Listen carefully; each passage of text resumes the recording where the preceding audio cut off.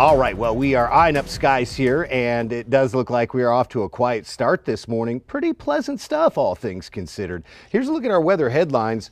Shutting down those storm chances, and we're for the middle of August running pretty hot. We're going to have some windy conditions develop over the weekend. Here's a look at future track for our Friday. These are near record highs, well into the 90s, and we're back in that 105 range around Roswell and Carlsbad, enough to trigger heat advisories. Any chance at a shower or thunderstorm this afternoon. Does look like it will stay west of Albuquerque. Silver City up through Gallup and Grants towards the Four Corners area, though. Expect scattered showers and storms.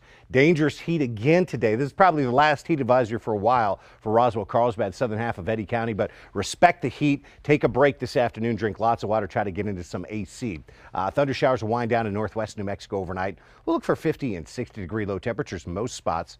Saturday looking dry around the state. Outdoor friendly, I suppose, but it does look like we will get some windy conditions developing for the afternoon and evening. The pesky winds we're talking about.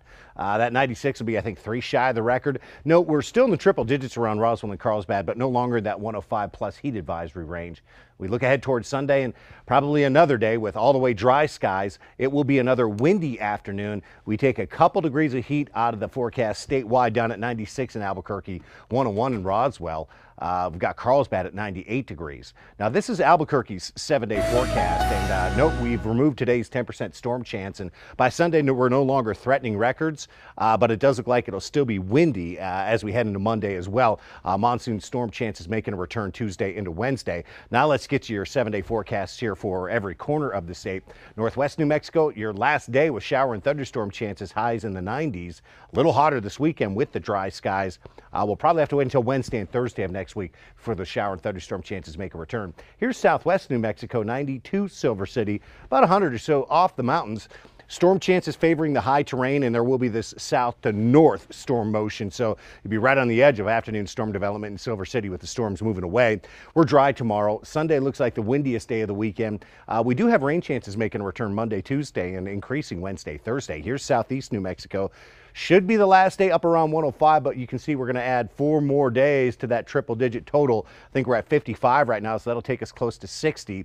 Heat easing by the middle of next week. Storm chances return Wednesday, Thursday. Northeast New Mexico, I think, will be dry today. We've got those highs up around 90 in Las Vegas, 92 in Raton. I will take a little heat out of your weekend forecast, but only a couple few degrees. We do have some heat easing by the middle of next week once some storm chances make a return. A high terrain shower storm is going to be possible here in north central New Mexico, but I wouldn't expect much. 92 with dry skies in Silver City today. We eye up your weekend. Going to keep those highs real close to 90 degrees. We do drop into the 80s next week, and we bring in those storm chances by Wednesday and Thursday, it looks like.